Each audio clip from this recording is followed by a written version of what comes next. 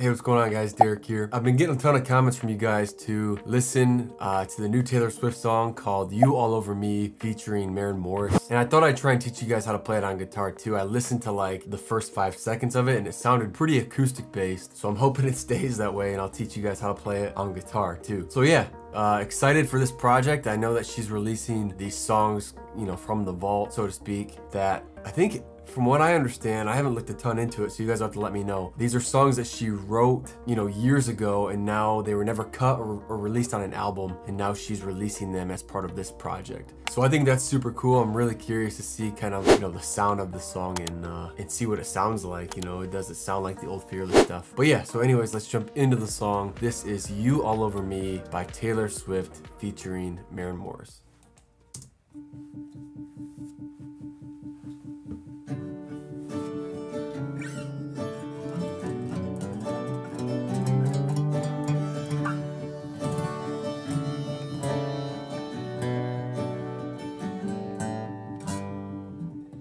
Once the last drop of rain has dried off the pavement, shouldn't I find a stain? But I never do.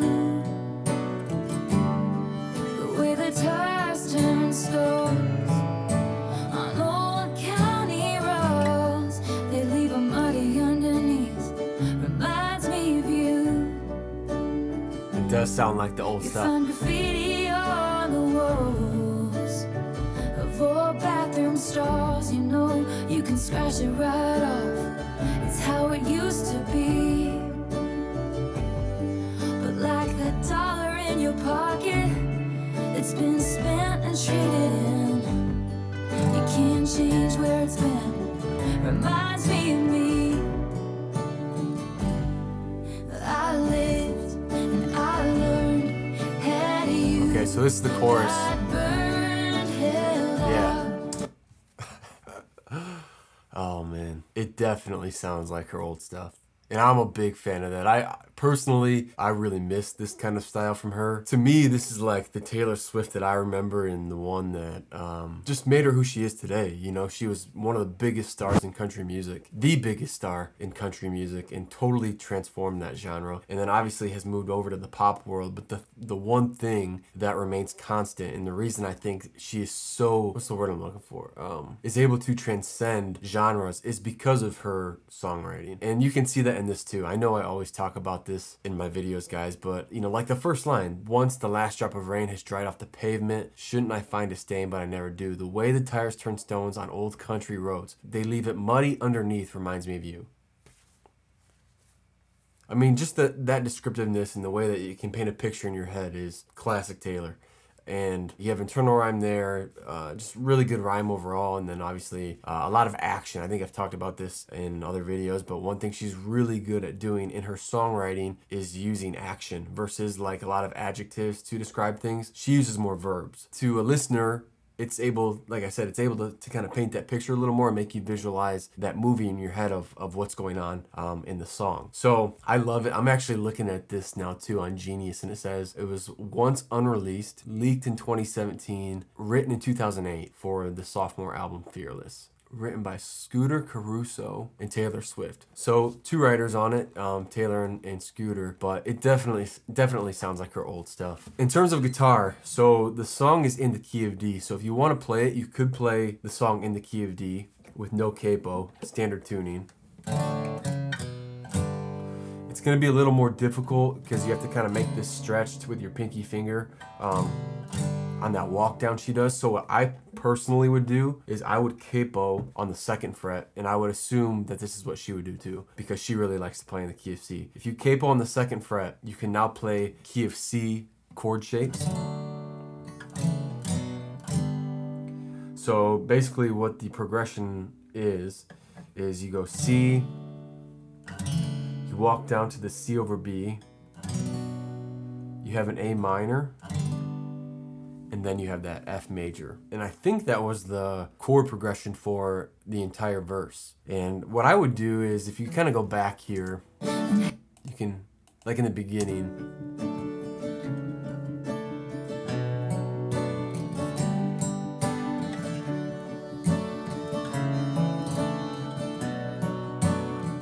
Yeah.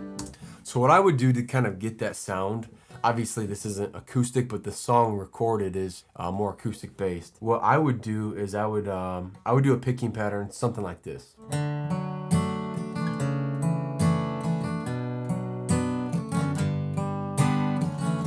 So something like that.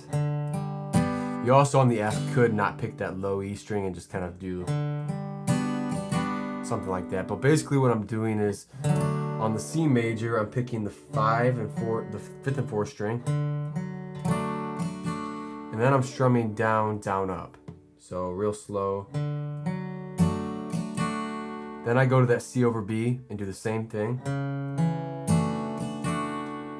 Go to the A minor, and it's going to be the same picking pattern in the right hand still. And this is where I switch to the F, this F major bar chord. And I pick 6, 4, down, down, up. Like I said, you could, instead of doing that bar chord, because that is tough for some people in that transition, it definitely is tougher. You could do this kind of F chord, which is what I often do, just for those quick transitions. And you could go 5, 4, down, down, up. So all together really slow, that sounds something like this.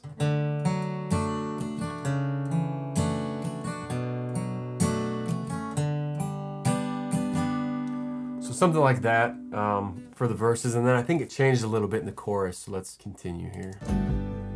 I lived and I learned, and you got burned, held out and held on, God knows, too long and wasted time, lost tears, swore that I'd get out of here, but no amount of freedom gets you clean.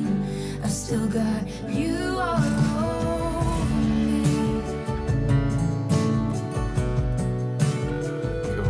Yeah. The best and worst day of June. Yeah, I mean, the songwriting is ridiculous as always. I still got you all over me. In the first verse, like I mentioned, you had that they leave it muddy underneath reminds me of you. So just all of the imagery that she uses to bring you to the title of the song of You All Over Me just builds everything up into that chorus. So the chord progression, I think for most of the chorus did change a little bit. She went from C major to A minor, so you didn't have that C over B in it.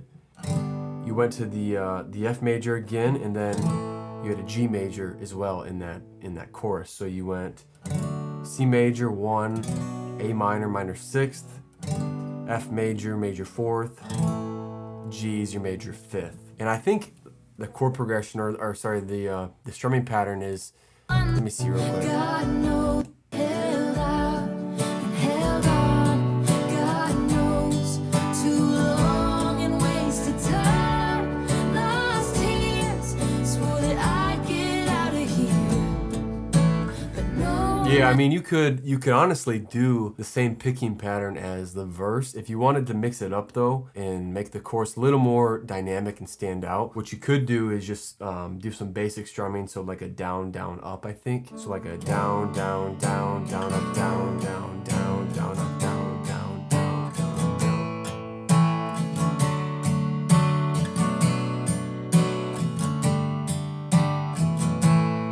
So something like that for the chorus, and then it changed up a little bit at the end. Amount of freedom gets you clean. I've still got. Get you clean. Yeah, so that part, she goes to the A minor, to the F, and now I think they go back into that verse picking pattern in the walk down. You all over me. Yeah, so it went A minor, F, G to end the chorus, and then you went back into that picking pattern for the verse.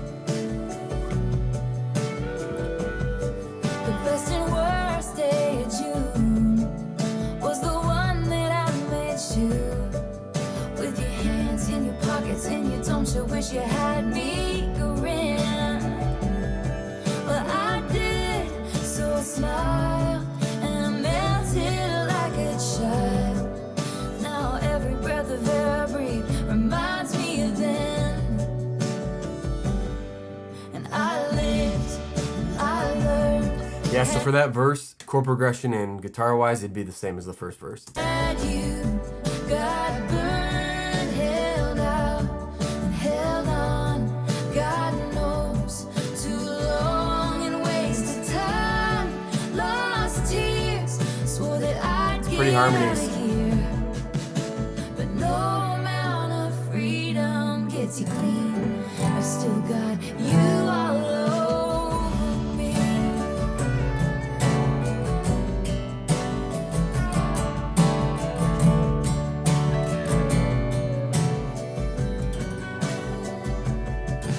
I lived and I learned and found out what it was to turn around and see that we were never really meant to be. So I lied and I cried and I watched a part of myself die. 'Cause no amount of freedom gets you clean. I still got you all over me.